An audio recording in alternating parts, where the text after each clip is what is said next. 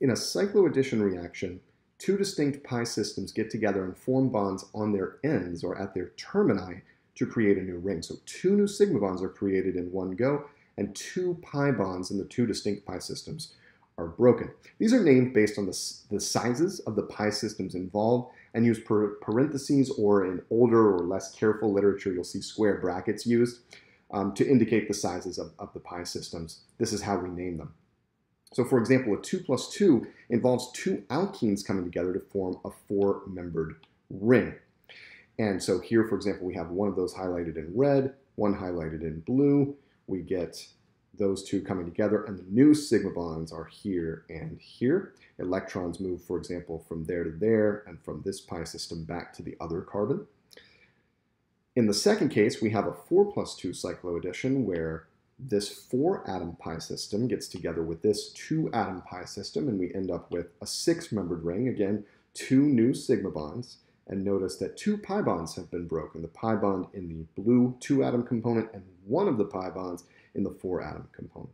Finally, we have an example of a 6 plus 4 cycloaddition where a hexatriene gets together with butadiene, and we end up with a 10-membered ring now, where again, the two new bonds are between the termini or the ends of the pi system, and we've lost two pi bonds, one from the 6-atom component and one from the 4-atom component.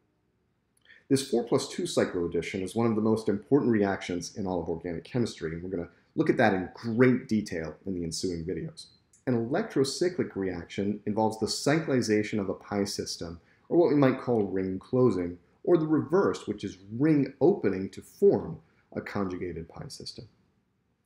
One pi bond is broken, and one sigma bond is made on the whole, although we're shifting pi electrons around, or pi electrons plus one sigma bond, to make these reactions happen. And these are named based on the number of pi electrons involved. So here at the top, for example, we have a 6 pi reaction where 6 pi electrons are moving around in a circle, and the new sigma bond is really formed by this arrow highlighted in orange. So this is a 6 pi electrocyclic ring closing reaction.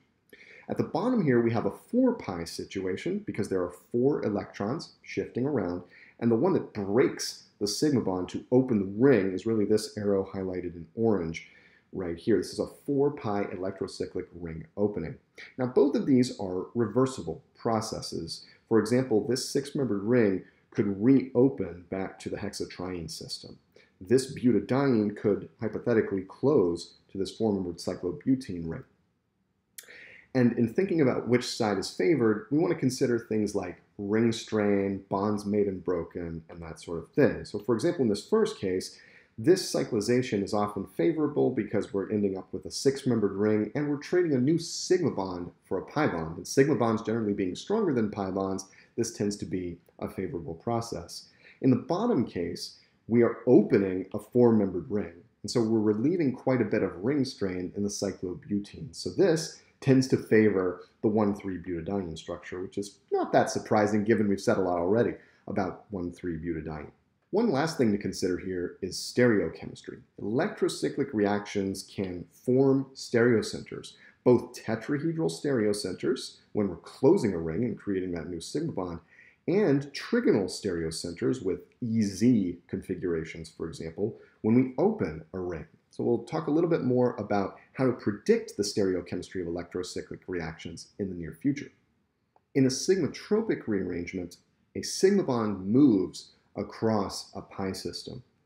And these are named based on the lengths of the pi system over which the sigma bond moves. And when a 1 is used, there's no migration at all. There's just an atom that's moving with the sigma bonding electron sort of along for the ride as that bond migrates along a pi system of some length.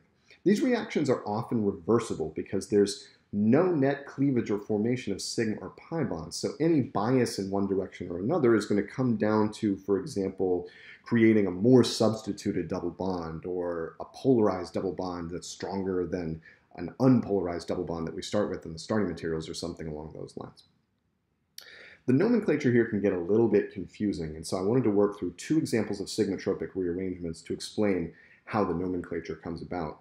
First here we have a 1,5 rearrangement at the top of the slide, and this is called, well, first let's look at the electron flow. So what's happening here is these pi electrons are heading into a new sigma bond with the hydrogen, you see that here, and then the CH electrons are moving into a new pi bond, and the pi electrons are shifting over to get us back where we started, in a sense. If we think about what this looks like in terms of the migrating sigma bond, it looks like this sigma bond has moved from this position all the way to the other side of this pi system, which is 1, 2, 3, 4, 5 atoms. On the other hand, the hydrogen side hasn't moved at all, right? Hydrogen has sort of just sat still, just come along for the ride with those migrating electrons. And so there's our 5-atom pi system, quote unquote, from carbon 1 all the way around to carbon 5. And that's where the 5 in this name comes from. The 1 comes from the fact that the other side of the bond doesn't really migrate anywhere. It just sits attached to hydrogen the entire time. So this is a 1,5 rearrangement. The bottom case is an example of a sigma bond migrating at both points or on both sides of the bond. What appears to happen here is this sigma bond moves over to this side at both attachment points, right? And so this is what's called a 3,3 sigmatropic rearrangement. The electron flow looks like this. It's again cyclic, so these pi electrons are used to create a new sigma bond. Pi electrons shift over, and the sigma bonding electrons break to form a new pi bond here. And it's called a 3,3 because both ends of the sigma bond migrate over 3 atoms. So at the top, for example, we have 1, 2, 3. And at the bottom, we have 1, 2, 3. And notice that the new sigma bond appears at carbons 3 and 3 on the other side. So let's go ahead and label that side. We have carbon 1, 2, 3, and we have carbon 1, 2, 3. And this is called a 3,3 sigmatropic rearrangement because of the linkage between the two carbons labeled 3 in the product.